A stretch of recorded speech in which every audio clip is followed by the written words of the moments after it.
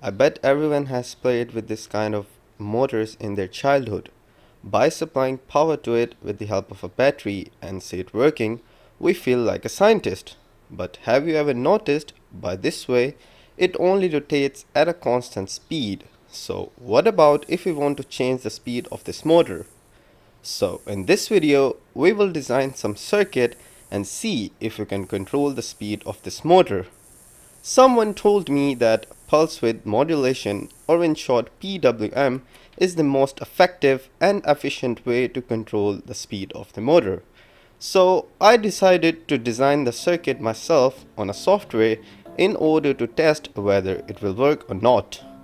I utilized the NE555 timer IC in an Astable Multivibrator configuration to generate a PWM signal, whose duty cycle can be controlled by a potentiometer.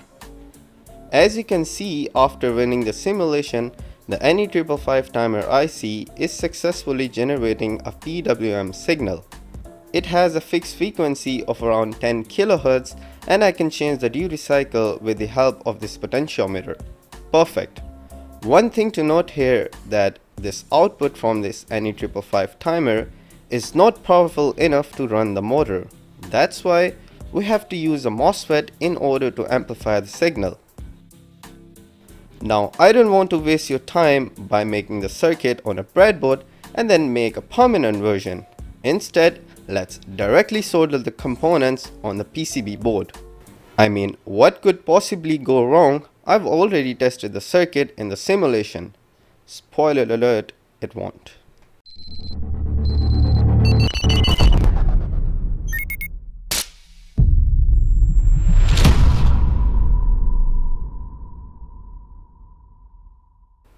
So here are the components you will need.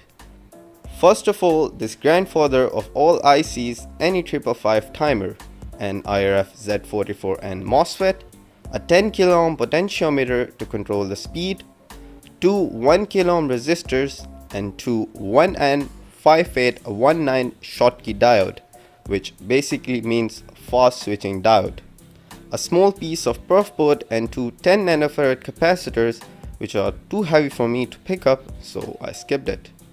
Okay, now here comes my favorite part, soldering. I placed all the components on the prof board one by one, starting with the IC, and end up using terminal blocks for the input and output connections. Now enjoy the soldering montage of I don't know how many seconds.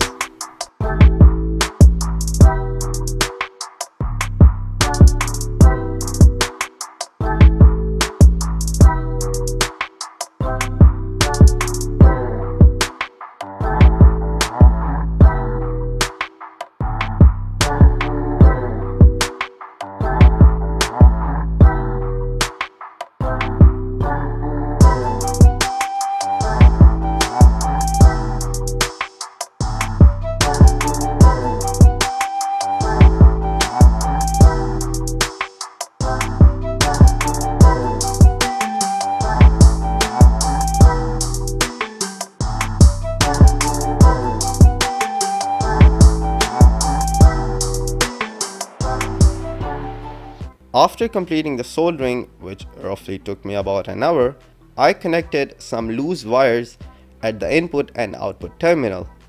To test the circuit, I connected the 12 volt supply at the input terminal and connected the output wires to the oscilloscope. And surprise, no signal at the output. It means something is wrong. Meanwhile, I was playing with the circuit. I touched the IC, which was hot as hell.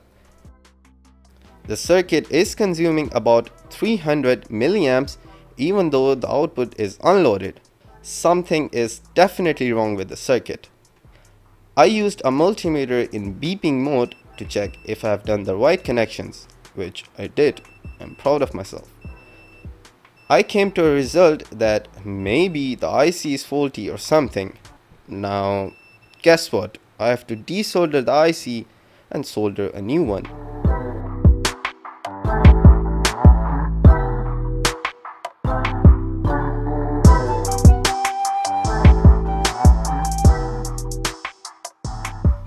But before doing that, I use this NE555 timer blink circuit in order to first check whether the IC is good or not.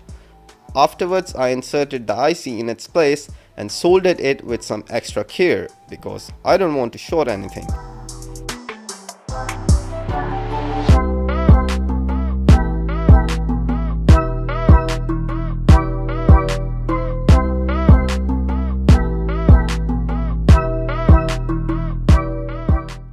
At this stage, all of you are thinking that it will work now, and that's what I thought. So I directly connected the motor at the output terminal and tried to power the circuit. See, that's a problem. The motor spins for a brief moment and then stopped working. I also tried rotating the potentiometer and nothing. Seemed like the circuit is dead and there is no current flow at all. Something is missing. You see, the problem we are facing here is quite interesting because I know my circuit is right and the IC is not defective at all. So I again desoldered the IC from the PCB and soldered a new one. I know the problem is basically due to the inductive nature of the motor. That's why this time I don't want to again fry up the circuit. Instead, let's attach some kind of resistive load like a light bulb, power the circuit and observe the output on the oscilloscope. Finally, as you can see that we are getting a beautiful PWM signal and I'm able to control the brightness without any problem. But what about the motor? You see, if we connect the motor, it will again fry the IC because of its inductive nature. Let me show you something. If I power this motor with the help of a square wave generator and observe the output, you see that's a problem. The motor is producing these negative voltage bursts. The peaks are of around 68 volts, which is far greater than the maximum supply voltage of any 555 timer IC. Now at this stage, some people might think, can't we need DC voltage to run a motor? Yes, you're right. And the answer is quite simple. You see, the motor is a big inductive load as it consists of coils, and we know in coils, current cannot change instantly. What I mean is, if I measure the current flow of this motor by measuring the voltage across a 10 ohm power resistor, as you can see that the current is almost DC. As the frequency of switching is quite large, the motor will assume as it is getting a stable voltage somewhere between the high and low levels of PWM. Now the question is, how we can remove those peak voltages? The solution is quite simple. By connecting a Schottky diode at the input of the motor in a reverse polarity, the problem can be removed completely because the negative pulses will be shorted out by the diode and will not flow back into the circuit. This kind of configuration is called freewheeling, as the diode is freewheeling the negative pulses. As you can see now, the circuit is working happily and I can control the speed of the motor without any problem. If you notice on the oscilloscope, the problem of negative pulses has gone forever. Now you can connect any kind of motor with this thing, no matter how big it is. Make sure not to exceed the voltage rating of the IC, which is 18 volts and the current of 49 amps, at least in theory. That's why I recommend not to use it for more than 15 volts and 10 amps.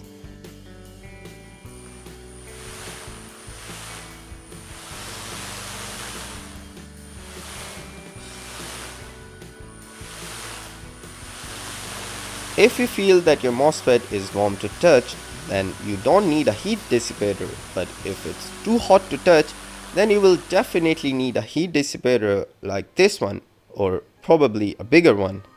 If you enjoyed watching this video and learned a thing or two, then don't forget to like, share and subscribe to my channel. If you don't like my video, the YouTube algorithm will consider it as a meaningless video, no joke. So be sure to like and subscribe to my channel, and I will see you in my next video, so stay tuned.